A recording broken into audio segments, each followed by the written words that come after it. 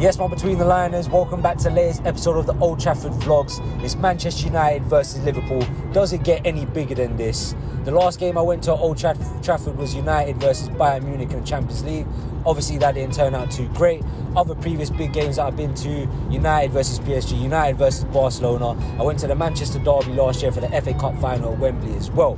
I'm really excited, to be honest. I know we're not in the greatest of form this season. We've taken a lot of losses at Old Trafford. Liverpool are in good form. They're potentially title challenging as well. Have we got any reason to be optimistic? Any reason to be confident? The last few days, I ain't really been confident, to be honest. But the closer I get to Old Trafford, the closer we get to kick off, the more confident I'm getting. And I think that we can get a result.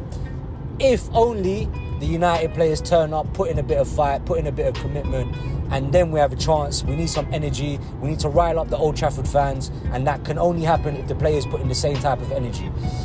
The Liverpool fans, they're bringing 9,000 of them, so I'm sure they're going to be loud. We have to make Old Trafford a fortress again, so it's got to start from now, to be honest. So hopefully the boys can make a game out of it. I've heard Casemiro's injured on my way here, so that's obviously a bad start. We needed him in that middle, to be honest. Even though he's not even on good form, he still makes a difference to our team. Most of the games that we've won this season have involved him in the starting lineup. So hopefully we get some goals anyway. Marcus, he always scores against the top 6 sides. This is your chance again to shine. Scored a bang again in the Manchester derby. Hopefully he does it again today. My prediction, 2-1 United. Let me know in the comments what you think about that one. I'm on my way to the game. You're going to see more footage of the game and then pre-match and warm-up and stuff. I'm fasting as well, so I'm already feeling hungry and it's early still. But yeah, see you in a bit. Make sure you like, comment and subscribe.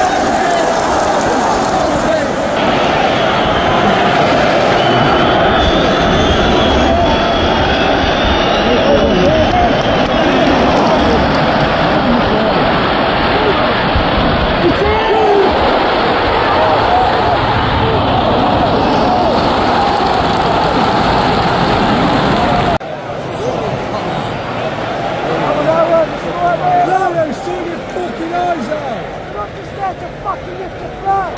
Bullshit. Brilliant. Well done.